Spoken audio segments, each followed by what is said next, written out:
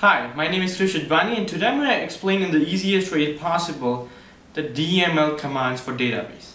Data manipulation language, or DML, are actually used to manipulate data from the database.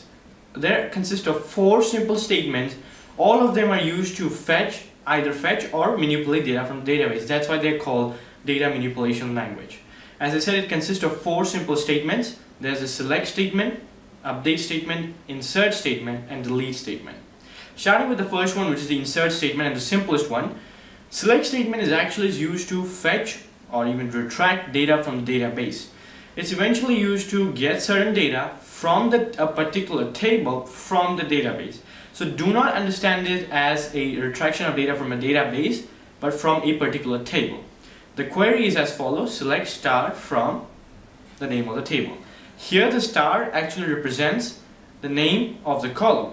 In this case, star is all the columns, but you can replace the star with the column name you want to retract.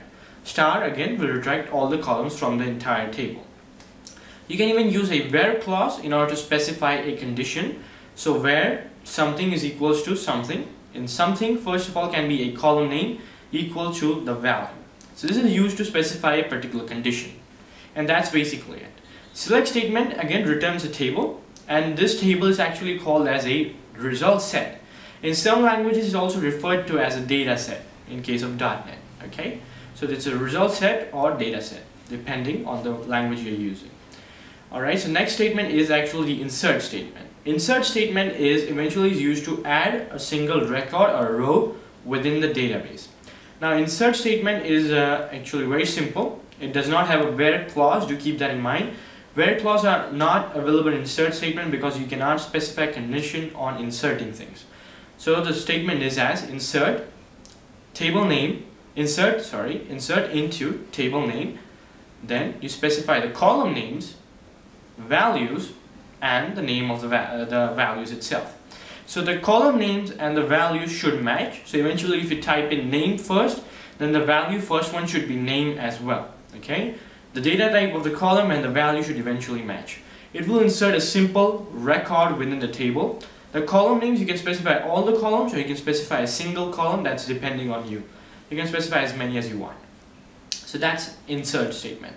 The update statement is another statement which is used to manipulate or change existing record or row from the table itself. Okay, so update is a form. The statement is as follows: update the table name, set value is equal, column is equals to value. Now here what we do is we replace the original value with a certain value. That's why you specify column name is equals to a particular value. Here you can use a where clause to specify a condition. So where clause, it can be to specify or target a particular row. Like if you want to update the name where the ID is 1, so you would type in update table name set name is equals to John where ID is equals to 2. That's how you do it.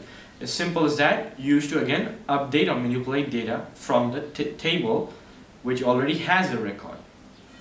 Alright, next and the last one is the delete statement. Delete statement is the simplest one. Here it's used eventually to delete a particular record or multiple records from a table. Do keep in mind that it does not delete the table itself or neither the structure, just removes the records from the table itself. You can remove all the records by specifying the following command, or you can use the where clause eventually to remove a specific amount of records.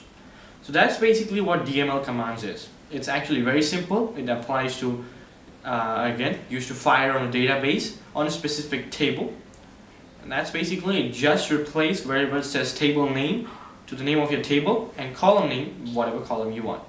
So anyway, this has been channel Dr.Caos. I hope you like this video. Rate, comment, subscribe. Thank you very much.